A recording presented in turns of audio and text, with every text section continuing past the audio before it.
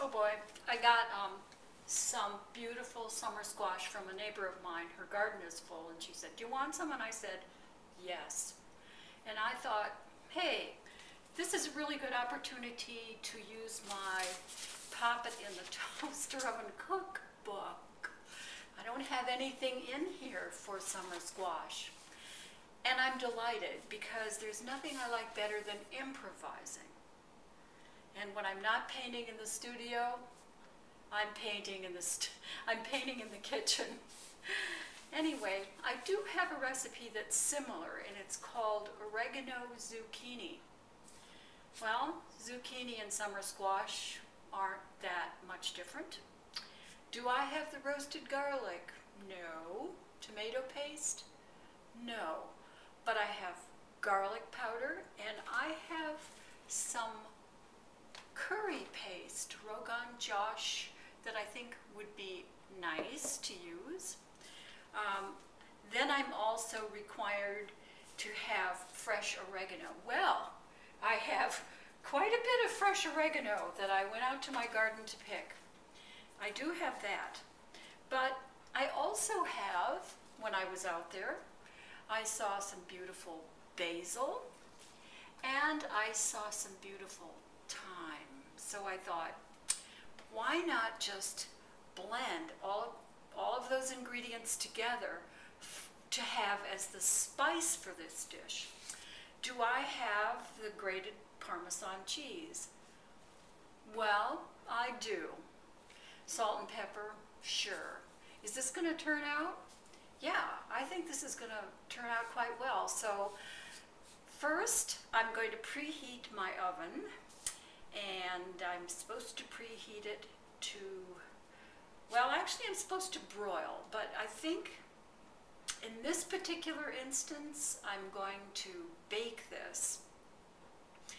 And so instead of broiling, which would be for 20 minutes, I think I'm going to set my toaster oven at 400 degrees, and then I'm going to bake this probably for, I would say, 40 minutes covered, and then we'll see what happens. So here's my pan that I'm going to use. This is just a 9 by 9 by 2.5, I think, baking pan. It's non-stick, and I have all my substitutions here. I think it's going to be just wonderful, and now I'm going to show you what I have assembled.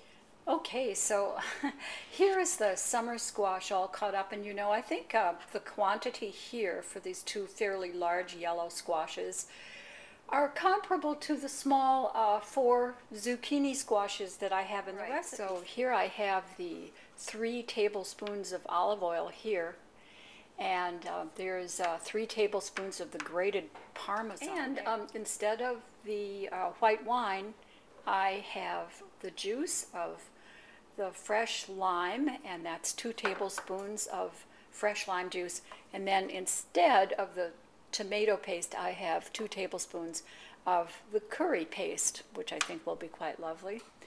And then I'm supposed to have 2 tablespoons of the oregano. Well, I ended up with about 1/2 cup of basil, thyme, and oregano. Why not more, I'm thinking, for this. So that's all chopped up, and now I'm going to put everything in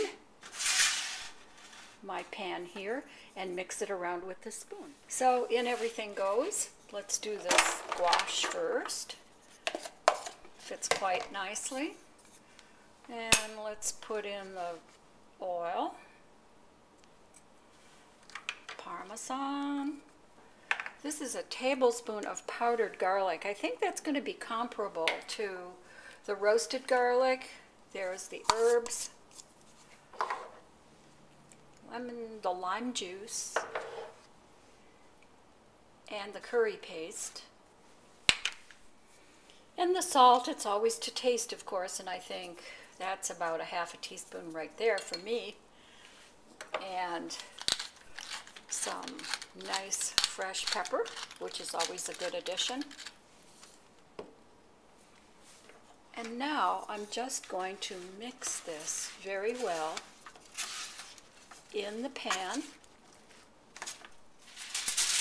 Cover the pan with foil, making sure it's sealed very well. Now I'll just pop the squash into the toaster oven. It's up to heat at 400, and then I'm going to set the timer for 40 minutes. Well, 40 minutes was just fine.